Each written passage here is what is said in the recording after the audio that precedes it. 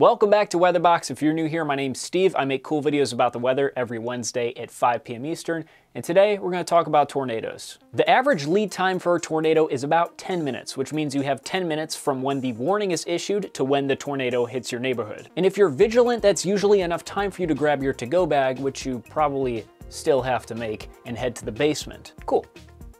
What if there's no tornado warning though? What if for some reason the National Weather Service doesn't detect a tornado until after it's already reached F5 intensity and destroyed an entire neighborhood, killing 29 people? Unfortunately, that happened on August 28th, 1990. A very violent tornado touched down at 3:15 p.m. near Oswego, Illinois, and rampaged through a Wheatland Township subdivision, demolished a high school in Plainfield, and lifted as it entered Joliet. Because there was no warning, no known photos of this tornado exist. The only video we have is of the parent supercell about a half an hour before the tornado dropped. In order to understand how something like this happens, we have to understand how the National Weather Service issues tornado warnings. In modern times, we have Doppler radar, which sends out a beam of radiation into the atmosphere at different angles. The beam then reflects off solid objects in the atmosphere like rain or hail and bounces back to the radar site. The intensity of the received reflected beam corresponds to the color on the screen. Red and pink usually mean heavy rain and hail, and green means lighter rain. Tornadoes aren't really rain though, they're just columns of wind, so how can we get wind data from a radar beam? This is the genius of the Doppler effect. Have you ever been sitting in traffic and then you hear an ambulance siren coming up behind you, and you notice that the moment it passes you, that siren changes in pitch? That's because when an object emitting sound is moving towards you, that sound appears as a higher frequency than when it's moving away from you. By using the difference in frequency of what you hear when the ambulance is moving towards you versus when it's stationary, you can figure out how fast the ambulance itself is moving. The same applies to raindrops. The reflected radar beam is at a higher frequency if the rain is moving towards the radar and at a lower frequency if the rain is moving away from the radar.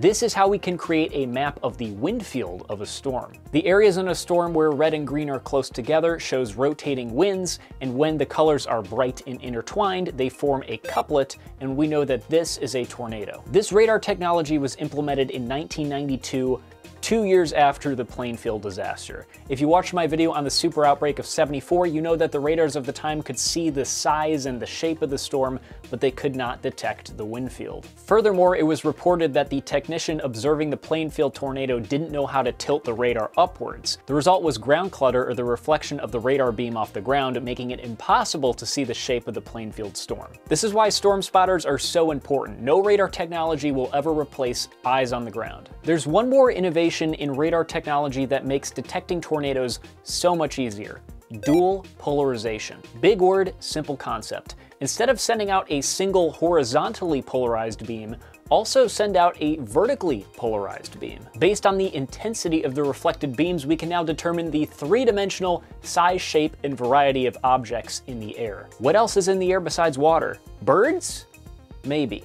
Debris lofted by a tornado? Absolutely. This product is called the correlation coefficient, and when it drops below 0.7, the object in question is not water. So we have all these amazing radar tools, we have thousands of storm spotters across the country.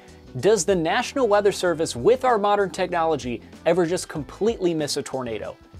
Yes, way more often than you'd think. There is a big distinction between violent tornadoes and weak tornadoes when it comes to detection. The violent ones are much easier to detect, and they're the ones that cause the most fatalities. These tornadoes form in supercell thunderstorms, which are typically individual in nature, have a classic recognizable shape, and have a pretty predictable storm structure. But there's another type of storm that can cause very erratic, damaging, short-lived tornadoes, often after 12 a.m. when everyone is asleep. These are quasi-linear convective system tornadoes, or QLCS. Another scary word, it just means a line of storms that has very strong winds and moves very fast, usually in front of a cold front. If you live in the United States, you've probably experienced getting hit by one of these things at least once in your life. A tornado can pretty much form anywhere along this line of storms at any time. The good news is that recent research has given meteorologists a better idea of where a QLCS tornado is most likely to form. Take a look at some of these tornado confidence builders. Some helpful indicators include areas where there are breaks in the line of storms. The southern tip may be the source of the spin-up tornado. Inflow notches. These are areas where air is rushing into the storm and can intensify rotation. You can sometimes even see hook echoes on the Boeing line itself.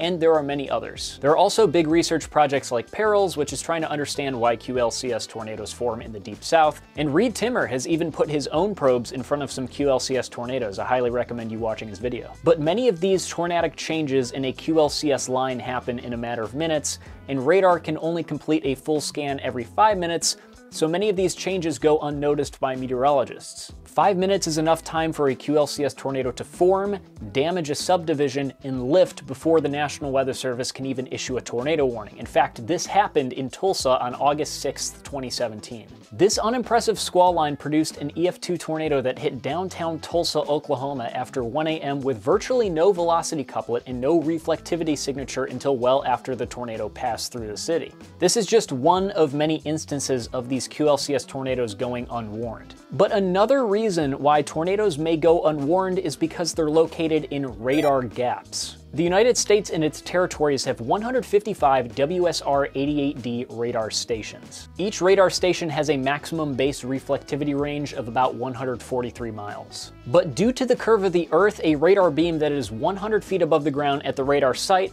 is actually 10,000 feet above the ground, 100 miles away. Not only that, but the beam gets wider the farther away it is from the site, resulting in a lower resolution for that area. There are many rural areas in the United States that have significant radar gaps that actually experience tornadoes quite often, but Charlotte, North Carolina might be the biggest US city that has a significant radar gap. The closest radar is located 80 miles away in Greer, South Carolina, so the radar beam that's over Charlotte is about 8,000 feet high. QLCS tornadoes happen a lot lower than that, which is certainly a factor in the unwarned EF2 that hit Harrisburg, a northeastern suburb of Charlotte, at 2:30 in the morning on March 3, 2012. The velocity product showed little discernible rotation at the time, and the reflectivity product showed nothing spectacular in the shape of the storm. This has happened many times and will continue to happen until we get more radar sites built to fill the gaps. The thing is, according to the National Weather Service, this might not be a big issue to begin with. When Congress asked the National Weather Service in 2017 about radar gaps, they conducted a study on severe weather events where the radar beam was 6,000 feet and higher above the ground. Quoting the article by the Washington Post, the radar gap study found no significant negative impact to warning performance that could be tied directly to radar coverage where the beam is higher than 6,000 feet above ground level. They did acknowledge that several EF0 to EF2 tornadoes were missed due to the coverage, but it didn't make up a significant portion of the data. Personally, I agree with the criticism of this study. I think it's important to see below 6,000 feet everywhere in the atmosphere. An EF1 tornado is enough to destroy a home and ruin a life, and if we don't have that technology to issue a warning to a city of 1 million people, that should absolutely change. I think I saw a couple proposals to build new radar sites. One of them was in southeastern Oklahoma. If I can find that article, I will link it in the description below. And let me know if you guys have ever experienced an unwarned tornado. I myself haven't, but that sounds terrifying. Thank you guys for watching. Be sure to like and subscribe to push my videos out to a wider audience. It is already working, and thank you so much. And I will see you guys next Wednesday.